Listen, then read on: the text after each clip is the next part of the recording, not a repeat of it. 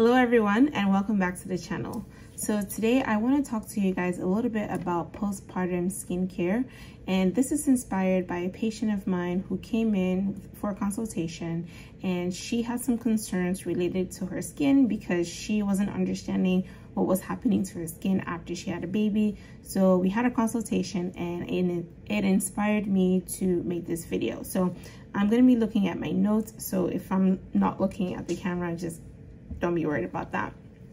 But the bottom line is, this patient, she's African American, or she has black skin, and she was coming in she was coming in because she was dealing with dryness in her skin, and she also noticed dullness in her skin, and she also noticed she was having like darkening in her skin or hyperpigmentation. She had already come in earlier for facial hair, which is something I'm not going to discuss in this video because I have other videos talking about facial hair and treating it with laser hair removal.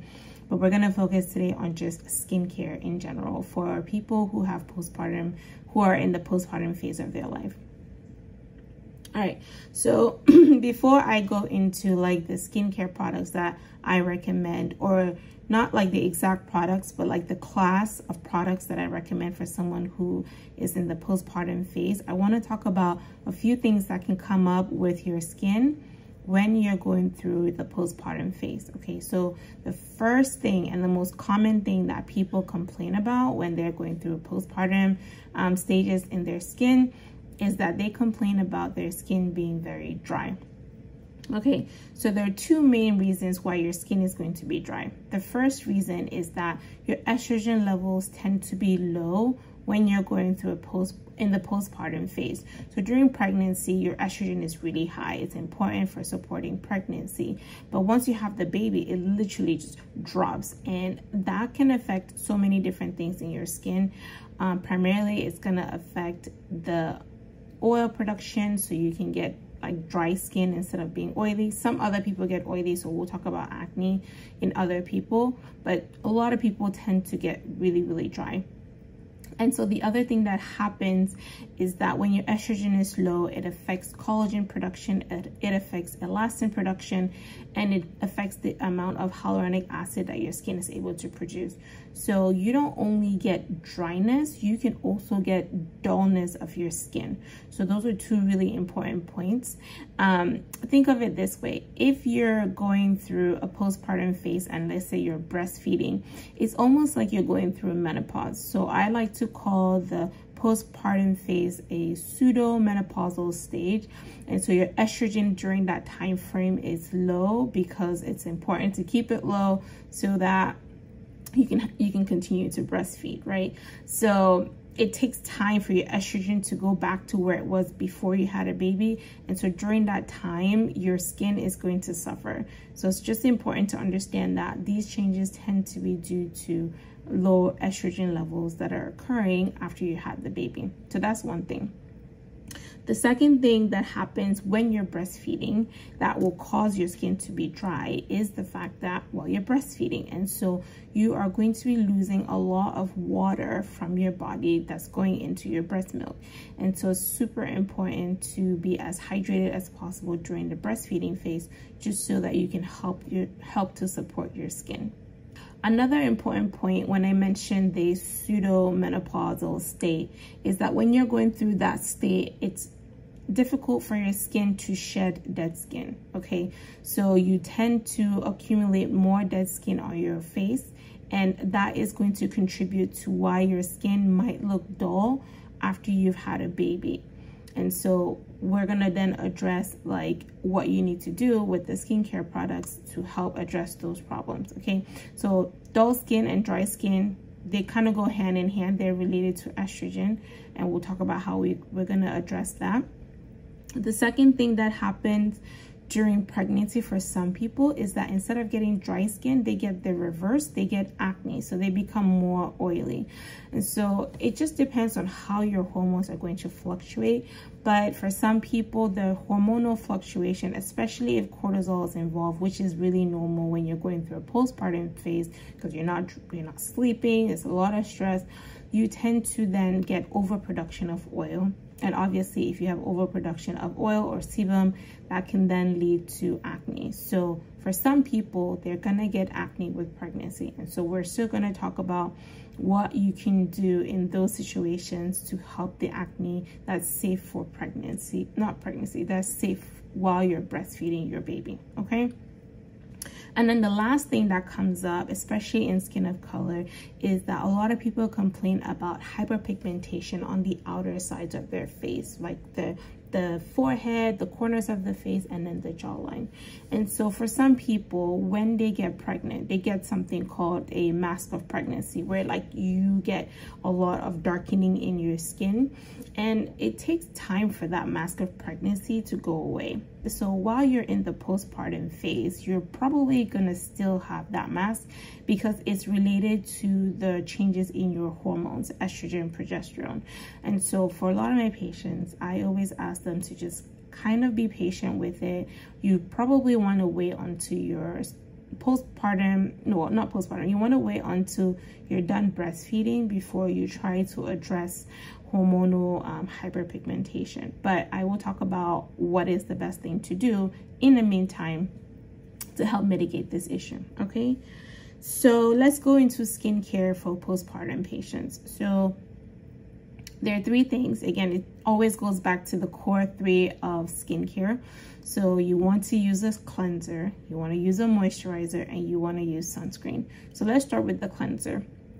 So I always recommend, if you can find one cleanser that has that is both hydrating and exfoliating, then that's great. I have one of my cleansers in the office does that.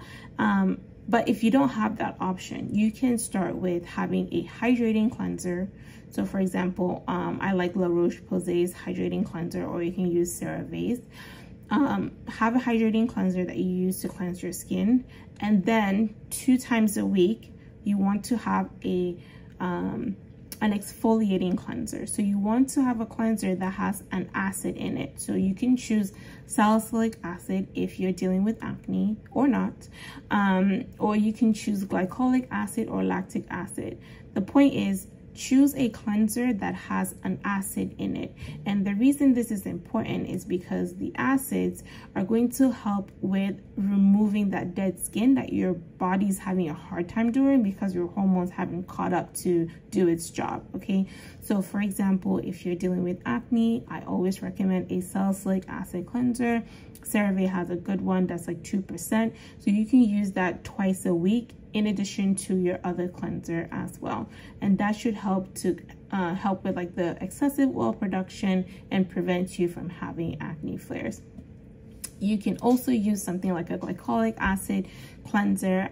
You can find these over the counter. I think like Olay or Neutrogena, one of those like will have a cleanser that has glycolic acid. And so again, make sure the percentage is not high. So I would say no more than 3 or 4% for the cleanser. Use that, and again, it's going to help to exfoliate the skin. So you want your cleanser to 1, be hydrating, and 2, be exfoliating. If you cannot find a cleanser that can do both, then get 2 separate cleansers and use the exfoliation step twice a week. And a little caveat about exfoliation, because a lot of people love to use things like scrubs to exfoliate the skin, or like loofahs on the face. I truly don't recommend this, especially in the postpartum phase, because your skin is very, very sensitive. And so instead of physically exfoliating your skin to remove the dead skin, it is better, in my opinion, to use a chemical exfoliant, which is what these cleansers are. And you know, you just put the cleanser on your skin and leave it on for a few minutes so that it can penetrate deep into your pores and do what it's supposed to do, which is cleaning out your pores, which is reducing the sebum production in your skin. So if you're gonna go for exfoliation, I would suggest choosing a chemical exfoliant rather than choosing a physical exfoliant. Okay, so that's that. And then the second point is your hydration. So you want to use a good moisturizer. During this time, you're going to be very, very dry. It doesn't matter if you're oily or dry. you're still dry, if that makes sense. You know, one, you're dealing with decreased estrogen production, you're dealing with dehydration from breastfeeding if you choose to breastfeed. So it's important to make sure you find a good hydrating moisturizer. It's the summer right now, so you might want to look for something lightweight, but ingredients that are good for hydration or keeping your skin moisturized will be hyaluronic acid based, ceramides, and glycerin. Those are three ingredients I look for hydrating moisturizers. So that will be the second step. And then the third step is going to be sunscreen. So sunscreen is very, very important, especially because I mentioned the mask of pregnancy. If you're going through any sort of acne or dealing with that mask of pregnancy, you don't want UV rays, especially UVA, to then come and make it worse, right? So if you have inflammation in your skin from acne, we know that the sun rays can make it worse. And as someone who has darker skin, you will then be prone to having hyperpigmentation. So it's so important to make sure that you're using sunscreen during this time, all the time, okay? And all of the ingredients that I mentioned at those percentages shouldn't affect you as someone who is breastfeeding. So those three things will be like the most important things that I would suggest. And one more point about sunscreen and why it's super important, especially if you live in the Northern Hemisphere, so North America, Europe, things like that, and you're Black. Those areas tend to have more UVA penetration to the skin, and UVA is going to be the type of UV damage that will cause premature aging. So it penetrates deeper into the skin, and so it's going to affect your collagen, your elastin, your hyaluronic acid, which is already affected right now because you're in a postpartum phase. So you definitely want to make sure that you're using sunscreen to prevent that from happening, so that you don't get worsening premature aging, which can happen strictly from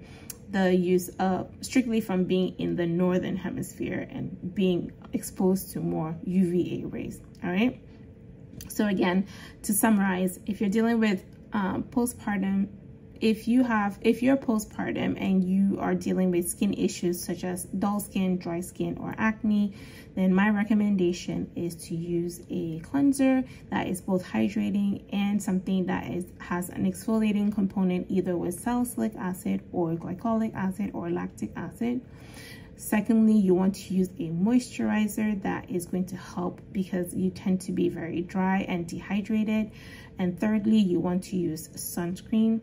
And then obviously, if you can, try to decrease the amount of stress in your life. That's really hard to say because, you know, I've had 2 kids, so I know that that's not the best advice. But anywhere you can mitigate stress will be super, super duper helpful. Make sure you stay hydrated since you're breastfeeding, and eat as healthy as possible, because again, during this time frame, a lot of times we tend to hold on to weight, which I'll talk about in another video. When you're pregnant, you actually go through a state of insulin resistance that is a physiological insulin resistance. So you don't want to have insulin resistance continue, because then that's also going to lead to problems with your hormones not getting regulated as fast as they should. So just a little spiel about postpartum skincare. I hope you found this helpful. I will leave my recommendations at the bottom. Some of them will be on Amazon, some of them will be my skincare line, so check those out. And if you're in the DC metro area and you need help with your skin, my practice, Delight Medical and Aesthetics, focuses on treating darker skin tones. So stop by if you need help and we will gladly help you. All right, I hope you found this video helpful. Have a great day. Bye.